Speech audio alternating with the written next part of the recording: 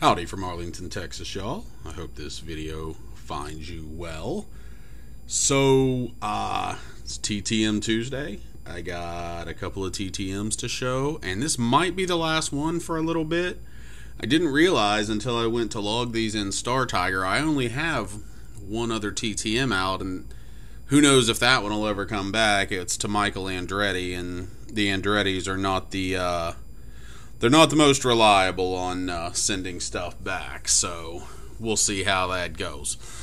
Wanted to start out just by saying thank you to everyone that watches my videos, and a special thank you to everyone that comments on my videos.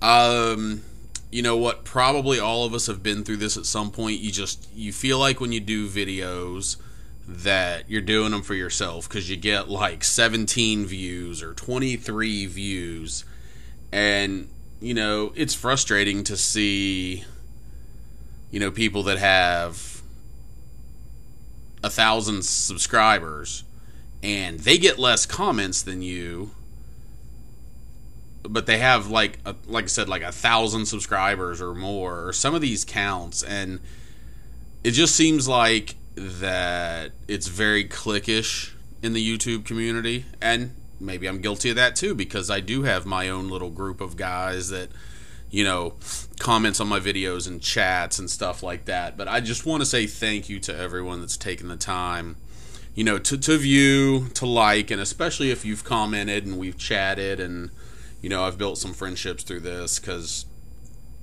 it is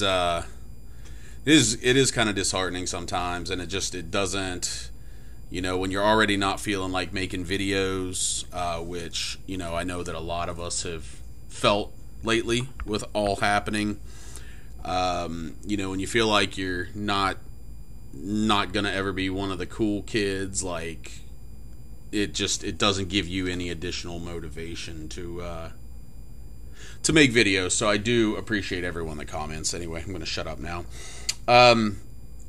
Something I've been intending to do and have failed is start trying to give a shout out in videos to people. So in front of you, you'll see Michael Myers. If you're watching this and you like this TTMs, he does a ton of TTMs. 615 subs, but I just recently found his channel. I can't remember how. I can't remember if it was because he subbed to me or I subbed to him. But, we definitely comment on each other's videos, and he's been...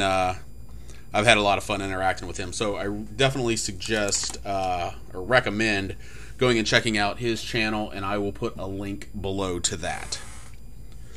So, 2 TTMs today. The first one, hey, let's play a game here. See if you can figure out who it is. So this one was 3 of 3 in 12 days. These came back early in the month, but I didn't want to do a TTM video for just one TTM, so I haven't. So here were my notes. He was a pit reporter for CART, the Indy Racing League, NASCAR from '84 to 2009. All but one of those was with the ESPN ABC group. And during the racing offseason, he's also was a college football sideline reporter, and I saw that apparently he did at least one NFL game. Later on in the last handful of years, he was on Sirius XM. He was on the College Football Channel and had an afternoon show that I loved. And actually, when they canceled that show, I got rid of Sirius XM. I was that pissed because I loved his college football show that much. And I think he may be doing a NASCAR show now. If he's not now, doing the show with Chocolate Myers, who you've actually seen in a, not yesterday's mail video, but there was actually a Chocolate Myers card in the one from a few weeks ago. But anyway, I'll give you 5 seconds to see if you can figure out who this is. 5, 4, 3, I'm looking at you, 2, 1. Jackaroot. So you may or may not know who Jackaroot is. My two biggest sports passions are racing, specifically IndyCar, and college football. And the other stuff I just really don't have that much interest in. and he had done both of those, as you had seen. And he's one of the voices of my youth. I've mentioned a bunch of times, I'm sure. You know, I grew up, we only had like 4 or 5 channels. We kind of lived out in the sticks, no cable. So most of my sports came through the radio. And so I'm used to listening and voices and things like that. Now he was, like I said, with ABC, ESPN, so I would hear him on ABC. But yeah, one of the voices of my youth, so I wanted to go get that. So that is a 1991 Max card. You'll be seeing some more of that on my channel in the future. And then this card, I actually ordered all of these from Sport Lots, and I think I paid, with shipping, I paid less than $2 because I just did plain white envelope shipping. But I had looked at some cards of him on ComC to kind of see what would look good, and I thought this card was awesome. Look at all that white space for signatures. And then I kind of like that the name is in script as well. So this is 97 Fleer Ultra update of NASCAR. But he signed 2 copies of that. And to me, like I said, that looks like a card that was meant for an autograph. So absolutely love that. So thank you, Mr. Arute, if by some chance you see this, which I'm sure you won't. But he did sign 3 of 3 in 12 days for me. So the other one, I wasn't even going to do this video, but the other one came back today. I'm recording this on Monday evening. This was one of the first few I sent out. I would say this was the second least likely of me to get back. But I did see he had a history of returning them, but I know from listening to Donald Davidson, the Indianapolis Motor Speedway historian, on his radio shows, listening to him talk, and then also knowing that Gordon Johncock, I just ruined it. It's Gordon Johncock, wah, wah, wah, so we're not going to do the little tease game again. He's a little bit reclusive. He likes to just stay up on his farm in Michigan. He did not actually attend the 100th running of the Indy 500, or the 100th anniversary, one of the 2 races. They were doing big celebrations for both, which, pretty much all the former drivers went to. But he does return autographs, so I was optimistic from that standpoint. But 2 of 2 for Mr. Gordon Johncock, who I believe is 84 years old now. I mean, these cards are from 83 and 84, and he was already into his, 50s.